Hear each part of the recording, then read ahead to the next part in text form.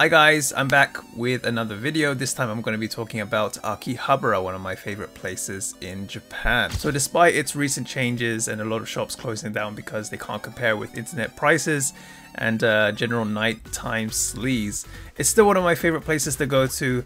I love just being there. I love the feel of it. It makes me feel so comfortable. So I thought I'd talk about maybe some things that you didn't know about Akihabara.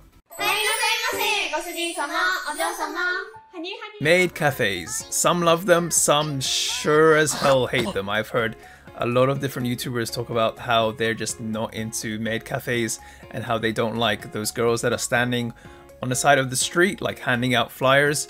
But if you have ever been to Akihabara, you might have noticed that you never see those maids around Akihabara station. Ideally, the best place to be handing out those flyers. That's because there is a strictly no flyer distribution area around Akihabara's Electric Town exit. This includes the shopping mall that is connected to Akihabara station, Ature Ichi. And even then, in order to hand out those flyers in the OK zones, you actually need a permit, and you also need to follow certain regulations like not blocking the street. However, some cafes go around this rule by making their maids hold up a sign instead of handing out flyers, thus technically not needing a permit. Now, regardless of what you think about maid cafes, they are a huge part of Akihabara's image. And when you think of Akihabara, you think of maid cafes. And they are not just for guys, as shown in this one nationwide survey, which actually shows that the number of women who said yes to when they were asked if they had ever been to a maid cafe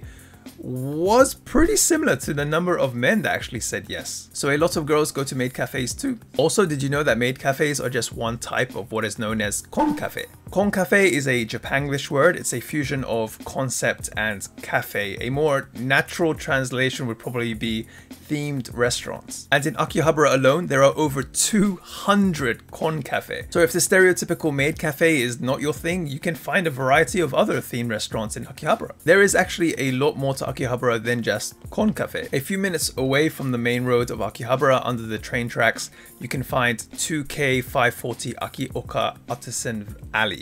That was really hard to say. Here you can find a lot of unique souvenirs that are made by local artists. It has a very different feel compared to the rest of Akihabara, and it's a really good place to go to if you just want a change of pace or you just want to chill. So the last place I'm going to be talking about is a food place. So Akihabara is known for very heavy foods, for ramen, for basically foods that will raise your cholesterol. But this is one of the better places in Akihabara. It's Kyushu Jangara Ramen. So besides having just ordinary ramen, they also have vegan ramen. So if you are a vegan or a vegetarian, or you just don't want to eat meat, have something a little bit lighter, you can just go for the vegan option. So anyway, that's going to be it for me, guys. I hope you enjoyed the video. I love talking about Akihabara. I hope to make more videos talking about Akihabara.